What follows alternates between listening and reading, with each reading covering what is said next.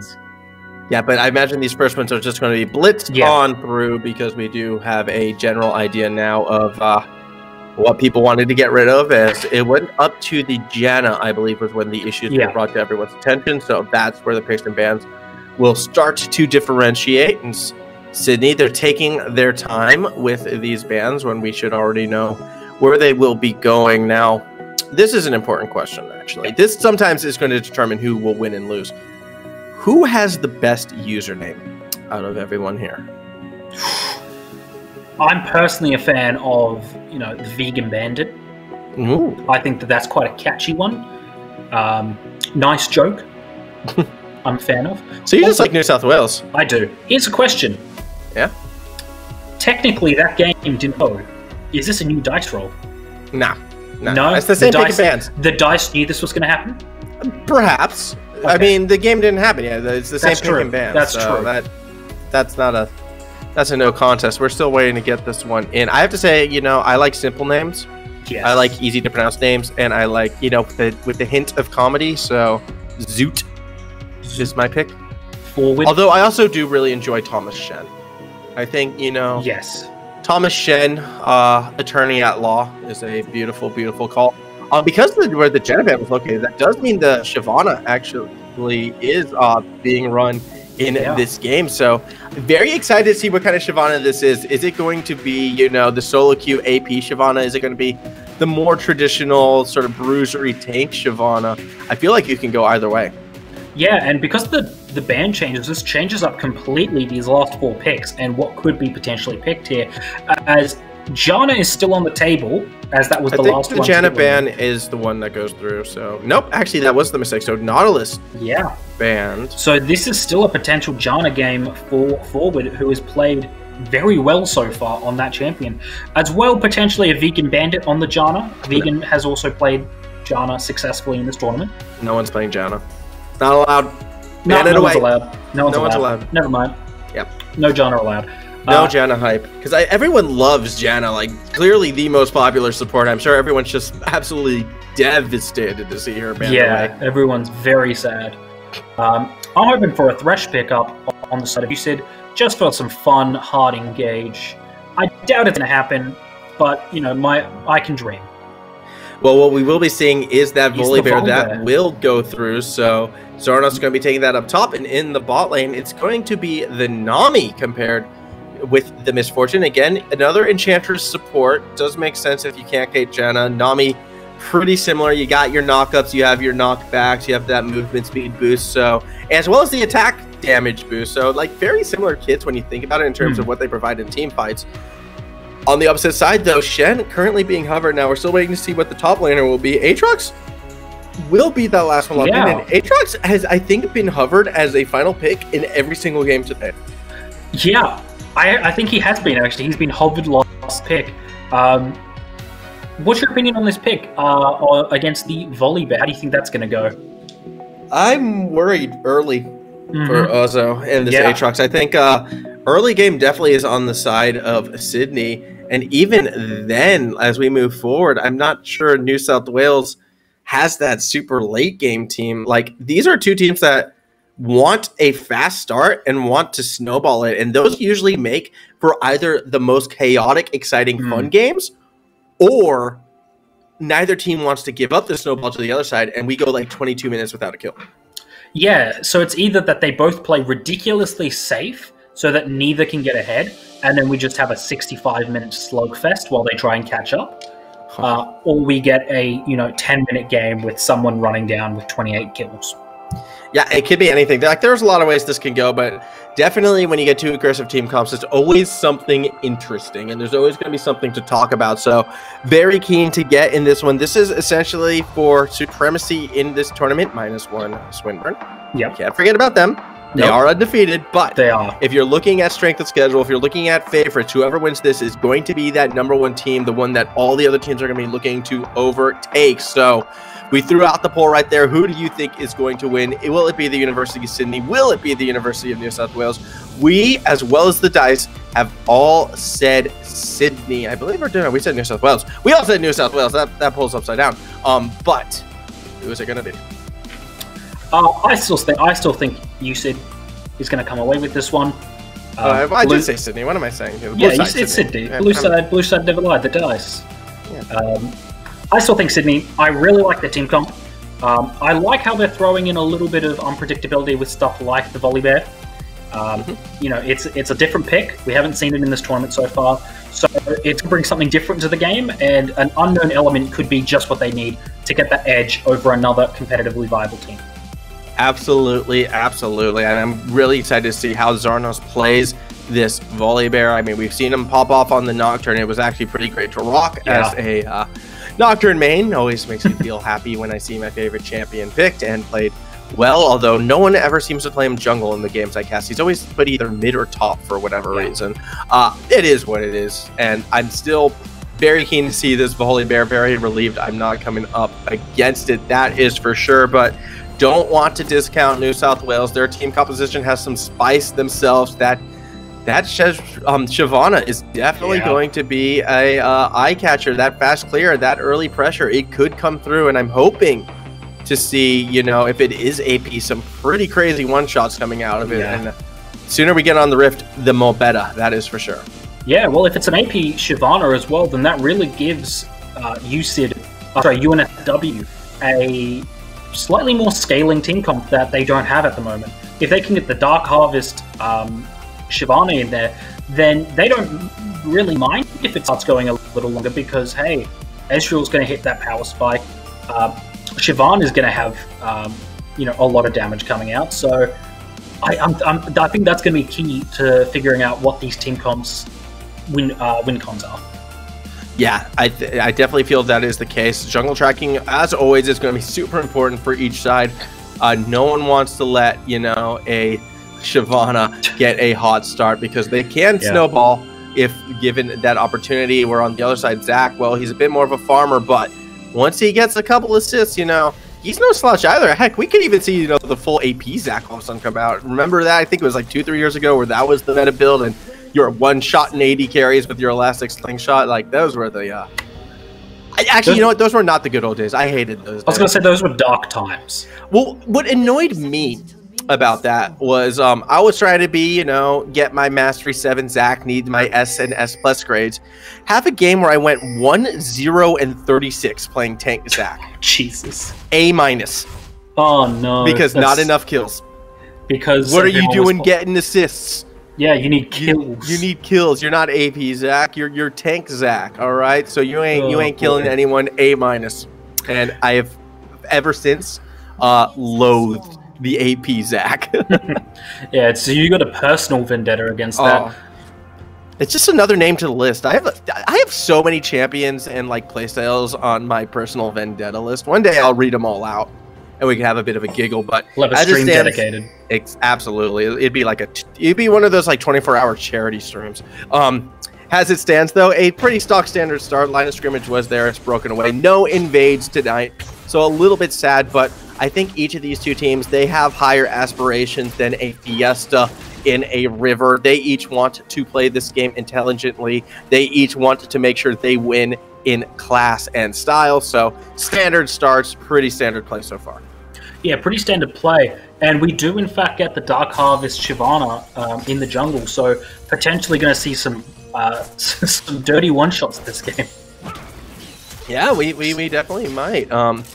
We definitely might. I do like to see that Dark Harvest, so it also is a bit of a late game cushion. Similarly, Sydney does have that late game cushion as well with the Volley Bear and the Zach. So there is some tank, there is some front line, as more tech issues happening for forward, it appears. Yeah. It's a quick pause, though. We will be resuming straight away, so obviously that wasn't something too serious. Back into this one. You know what? Blink and you miss the pause. Yeah, you blink and it is gone. Yeah, so something to take note of as well. USYD has opted for a slightly more defensive bot lane summoner spell choices, going for the Exhaust onto the Nami instead of the Ignite. So I think, realizing that Batty and Vegan Bandit can potentially put out a lot of damage, especially in conjunction with a Shyvana gank. And I think they're respecting that and trying to, go for a slightly slower start.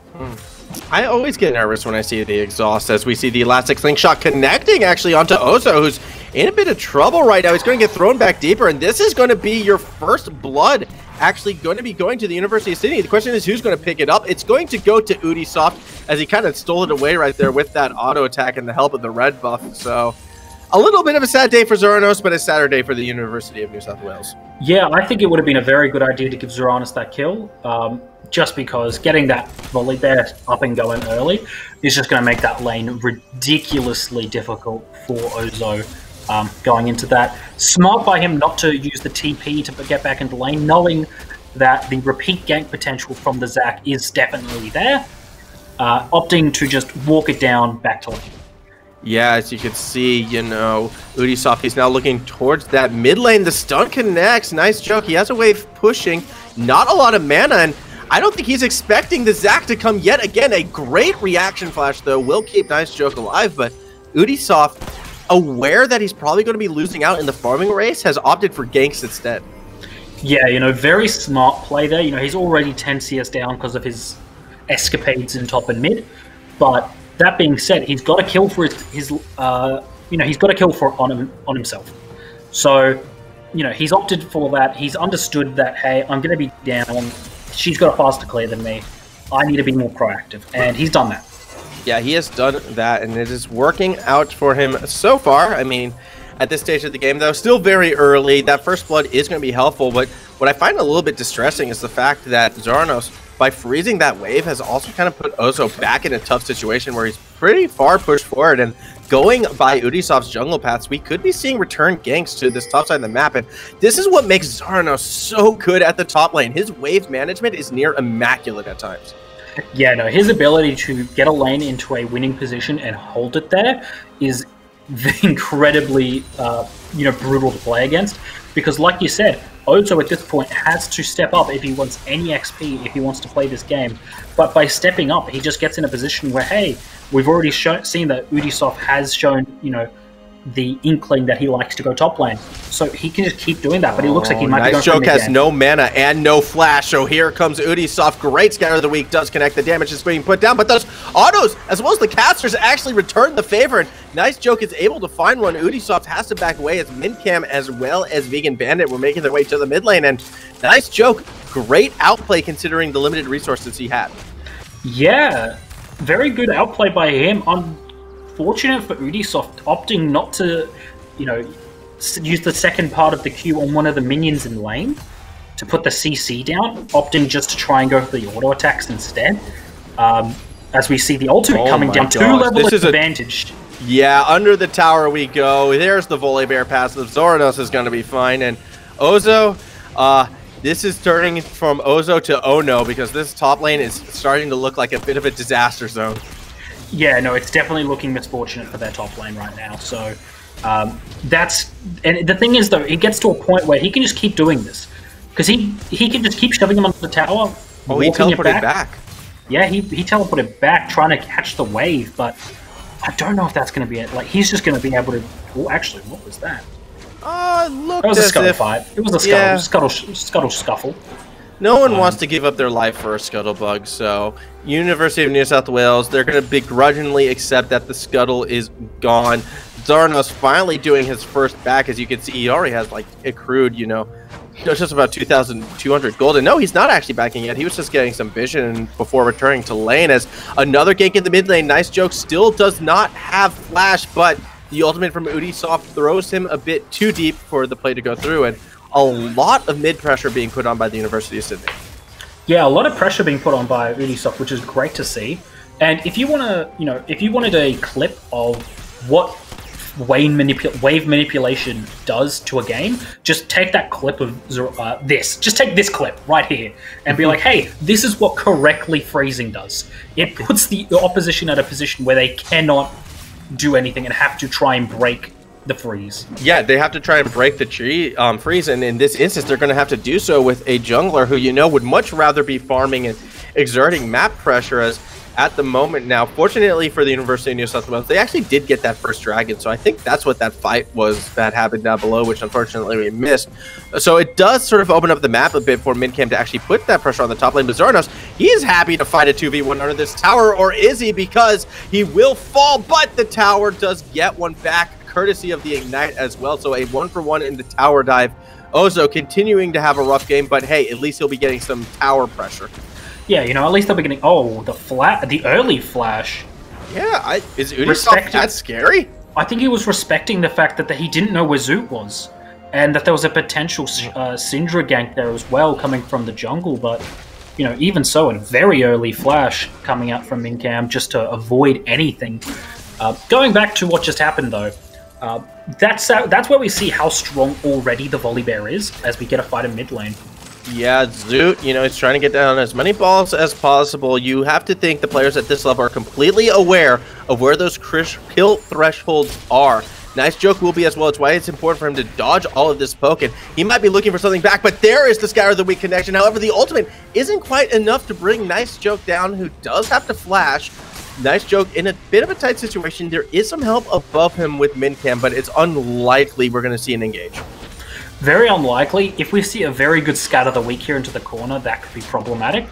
Ozo still in a bit of trouble. Udisoft doesn't want to follow through this time. Ultimates are not actually available at the moment in the top side of the map, so a tower dive is a little bit risky. That said, we still might see that attempt as soon as the wave will crash. Ozo, aware of this, did drop some vision, but Zoot is here as well, and in a 3v1, Chilling Smite's already been used. He's going to get pulled back into the team mid-camp. He's going to try and perhaps make a rescue effort, although it's too little too late. It's Ozo's already dead, and there is nothing for mid-cam here but sadness, and he's probably going to have to back out.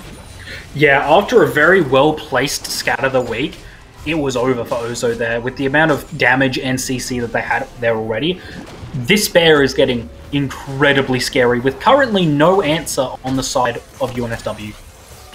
Yeah, I mean, we might be looking at a Flame Horizon if this pace continues. Zaranos, an absolute monster in the top lane. Udisoft as well has been supplying that pressure mid as well, and that's kind of been keeping the mid lane relevant. Zoot hasn't had that same success now, where we haven't seen too much action has been this bot lane, but just going from the CS alone at the moment, it does seem as if Thomas Shen even has the small advantage there. And University of New South Wales, you know, they came into this 2-0, pretty high expectations on them, but this is not the start they were looking for. No, this isn't the start they were looking for at all. Batty is, I think he's willing to let the bot lane, you know, freeze in a sense, like stalemate. Just stack up that tier, try get an advantage. But he's slightly behind in CS, which is problematic, as it looks like we're going to be getting an Infernal Drake taken here by the side of UNSW. Obviously, Shyvana, an incredibly strong champion at taking dragons. Yeah, surprise, will we see a steal attempt? If we do, it's going to come too little too late. So if there's anything going the New South Wales way, it is these dragon takes. So they're definitely still fighting in this one. There's a bit of action actually happening as Ozo tried to make a roam to the mid lane. Not going to find anything, and as this is going on, well, that's just going to be a free tower for Zaranos.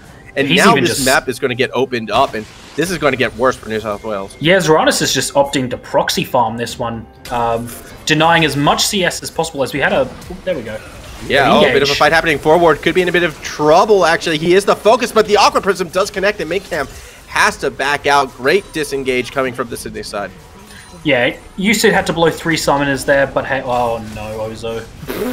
Ozo is already gone. Having to prop the World Ender, looks like, for that little bit of movement speed, perhaps, to try and escape in that sense. But Zaranos, he's just going deeper in the jungle. He's going to cut him off, and bad times for Aatrox indeed. He's trying to find any way out, and the attempt is going to be in the Baron Pit. Udisoft, he is aware, though. He's going to launch himself in and finds him, and, well, he should be able to bring him down. Ozo going to try and do what he can. Actually gets the ultimate out of Udisoft, so it's not the cleanest situation in the world, but Zoot will get the kill.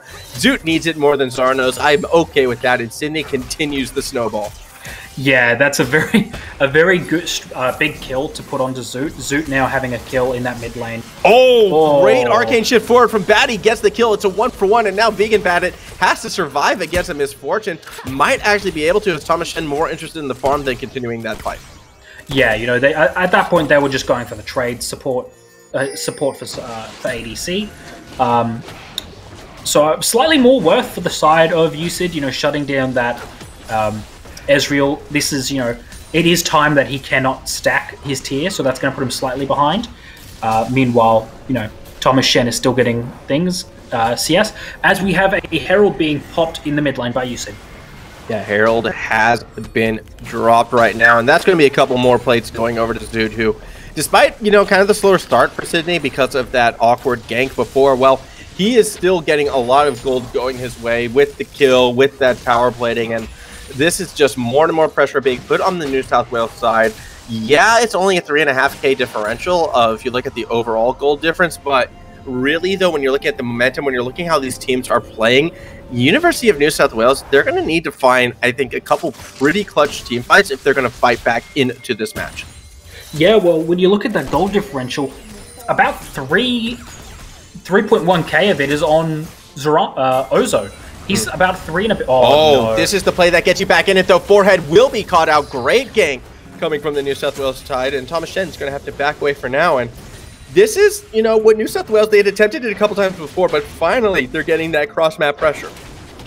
Yeah, they finally, Mincam has been able to get, some control in a lane. Before it's only been, objective control, but finally able to get a successful gank off in that lane. In the bot lane. Yeah, and something to point out, we have the, the Mountain Soul is going to be, the soul of this game.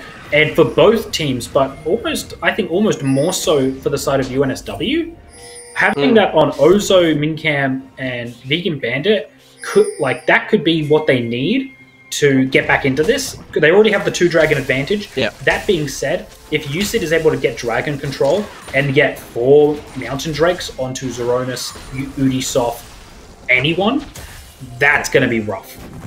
At the same time, I don't see a world where USYD is actually going to be getting that Mountain Drake, because at the pace that they're going, they might be looking to end well before that becomes a possibility for themselves.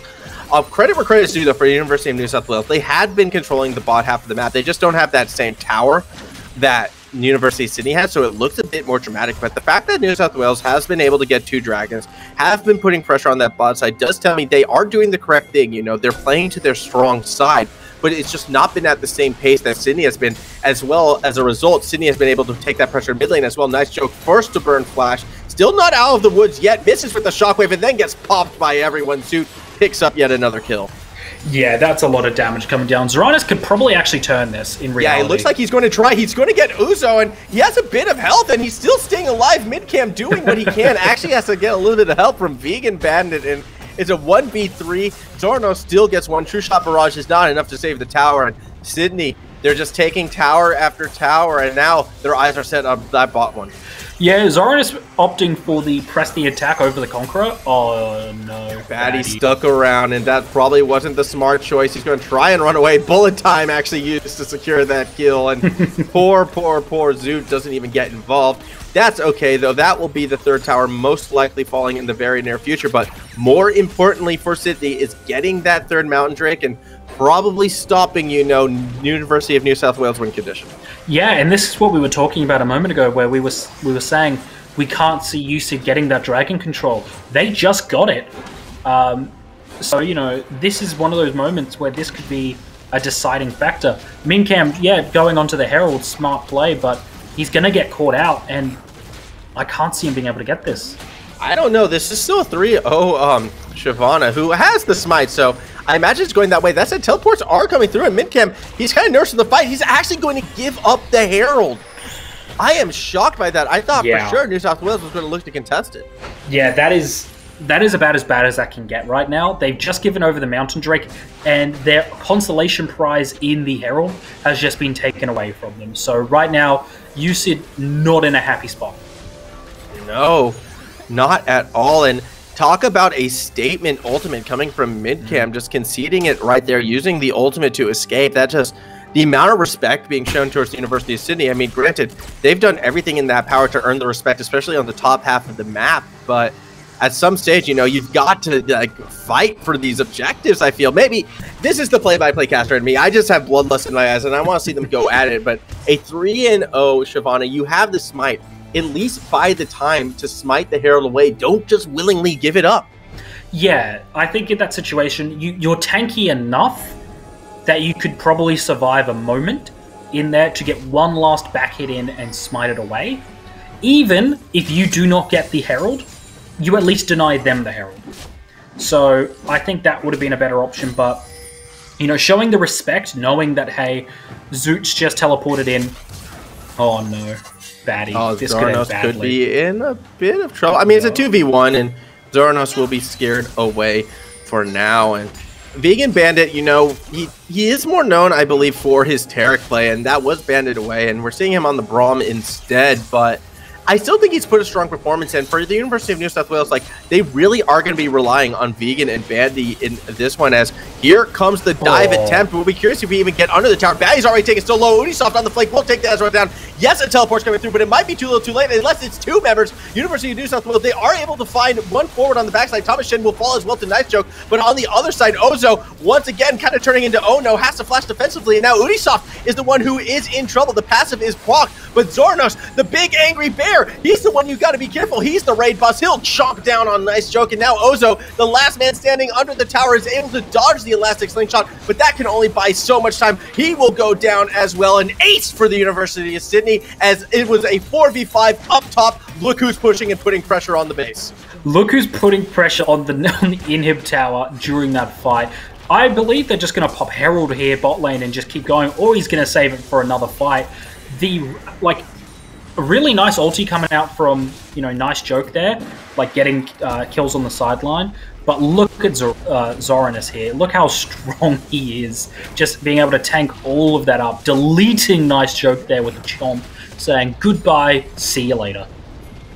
Yeah, that was, you know, every time Zoronos or any sort of odd pick comes from the University of Sydney, you know, a Sticky Ricky classic, it always impresses me. And that's why I hate to sound a little arrogant, but I never doubted him in terms of this volley bear coming through, especially on Zoronos.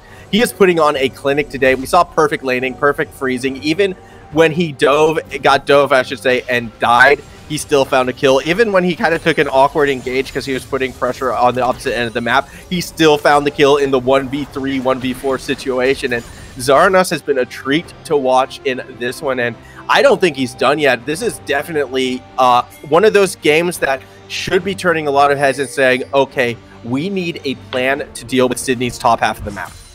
Yeah, and this is what we've said every game so far. As we've gone into it, we've said, you know, this team plays well, but the Ubisoft Zoronos combo is too good to let go. So I think that's come down to it. And here we're seeing another reason. This is just another game for them, showing why that combination is so good. And that's not to take away from the performance of the other three players on USYD. Zoot, Shen, and Forward have all been playing incredibly well this game. You've got a 2-1 Sindri, you've got a 3-1 with a CS advantage Misfortune. They are all doing damage, and they are all going to be doing exceptionally well for this team. Yeah, absolutely. But on the opposite side, too, like, I have seen good things from Vegan Bandit. I've seen good things out of Nice Joke as well. Like, they have the mechanical skills. It's just, unfortunately, so much pressure has been put on this red side just because of how disastrously the top lane went. They may have a pick right now. Zoot is the target. Midcamp's racing to try and get there, but won't get there in time. The tidal wave holds Vegan Bandit down. That'll be the kill. The bullet time. Oh, zoning the backside of University of New South Wales away as Batty was left on his own. He was the second man to fall. Zeus even looking over the wall. He wants a bit more. Midcam might be that target as well. This dragon is very low and has to retreat, and that is 5 members of Sydney strong knocking on the door of the University of New South Wales. I love how in that fight, Zoronos just ran right past everyone and went, Batty, you're mine. He didn't care for, you know, Mincam. He didn't care for Nice Joke. He went, no, Batty, you're mine. I mean, it's like Nocturne without the gap close, right? Yeah, that's how he's playing it, and instead of gap close, you get extra tankiness, which he has been using to get a couple cheeky kills, so... Yeah, instead of the gap closer, you just have Boots, Q, and Deadmans. Yeah. Absolutely, as Baron will be taken by Sydney. A 22-minute Baron, one of the fastest ones we've seen so far. However, silver lining for the University of New South Wales, they will get their 3rd dragon, and that does mean, you know, Baron buff will run out. Mountain Drake will be back. That would be a Dragon Soul. New South Wales, they're bleeding, they're bruised, they're battered, but they're not dead yet. Yeah, they're bleeding, they're bruised, but they've got a Band-Aid somewhere. So, like, that's their only saving grace right now. I think if they can get this Mountain Soul, it's going to put them in a better position. The question is, with this Baron buff, does USYD give them the chance to get the Mountain Soul? Or are they just going to push it and end before that can even come up? That's another 4.5 minutes. A lot can change in 4.5 minutes. I mean, at this stage, you have to look at how effective the University of New South Wales can be in either finding that, amazing pick or relying on their wave clear. And unfortunately, when I'm looking at the two sides, I do like Sydney's wave clear a little bit more than New South Wales. And that could come back to bite this red side, as you can already see the pressure just being put on by Thomas Shen. He's making it rain behind the towers. He's not letting New South Wales step forward to really inhibit those wave clears. And instead, we might be seeing the fight. That was a long slingshot from UNSW. Its target was a nice joke, but it's not going to connect. Yeah, and I think that's just trying to blow flashes successfully like he got. He got nice jokes flash there. And see, this is the problem they have, is that Zoranis has been pushing this top lane the entire game. So now they're just going to get one forward. So they have to defend the mid lane, but if they defend the mid lane, Zoranis is just going to get the top lane for free. But if they have to commit multiple people to Zoranis, then they get the mid lane for free. So they're getting choked out here. They do not have the resources to deal with this. At the moment, though, they might have an opening, as UNSW was sent to the bot lane to make sure that wave will crash, but unable to capitalize on it. University of New South Wales, now they have 3 fronts to worry about, as UNSW was able to get to that tower. That tower is low. In fact, we might see it go down, and this could lead to the fight. A great ultimate out of UNSW, just throw a nice stroke and Phoenix and Bagnet into the death sentence. That is University of Sydney. A great scatter 3. It was max range. It allows UNSW to go further, and he's slowing the Vegan Bandit down. Fortunately, he's able to jump to safety. On the other side, though, Bandit was able to find Thomas Shen, and that is 1 damage dealer gone. Batty, though, gave up a lot of his life, as Zuranos, he's okay left alone. He's just going to keep fighting. The True Shot Barrage doesn't do a lot to dissuade the University of Sydney, as they keep looking for more and more. 1 inhibitor falls, 2 inhibitor falls, and that mid one is next on the line. University of New South Wales, they're looking for that fight. They need to get Zoot down. They did get the Nami. They will get the mid laner as well. Zuranos, though, he has joined the fight, and he is in the middle of everything. Look at the damage he does to Ozo. Look at the damage he does to everyone with that area of effect auto. Vegan Bandit now on the run, but UNSW's just going to pull him right on back. Vegan Bandit will be the next to fall. That's a double kill, and Batty, how well can he kite on this Ezreal? Well, he's got that Zac teeny tiny, and one where auto will proc the passive. Zuranos does fall as well. Batty would be able to get this next kill, and the University of New South Wales survivor, do they? UNSW immediately pops the Batty, and it's nice Joku gets the kill instead. Has to use Shockwave to save the inhibitor, and New South Wales survived by the skin of their teethy teeth. Oh, jeez. Oh, UNSW getting a sympathy kill there at the end. Batty, I don't know what happened there. Did Batty's Mystic Shot just go through him? What happened there? It was just I think not timed correctly. How does that even happen? I mean, why stand on the Zac? You're a ranged character. I want to see what happens, but this is a great fight. Zoranis, this entire time, by the way, is just pushing top lane for free.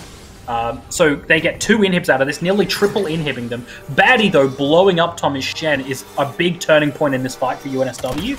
It's still not enough, I don't think, but it was, it was a moment that they were able to get some kind of relief. Yeah. And it was relief desperately needed, as you can see right here. So this is where, it was a great re-engage, capitalizing on the fact that Zuranos was all the way on the opposite end of the base. And by the time he did get there, New South Wales had pretty much won this fight, yet just showing how far ahead Zuranos as well as UNSW really were. They just made it so hard for UNSW as this was happening, that middle inhibitor just getting chunk after chunk after chunk. All right, so here comes Nice Joke. So he's able to kind of take care of Zuranos. Now, this is what I'm super curious about. Why is he standing on the Zac? He cancelled his auto twice.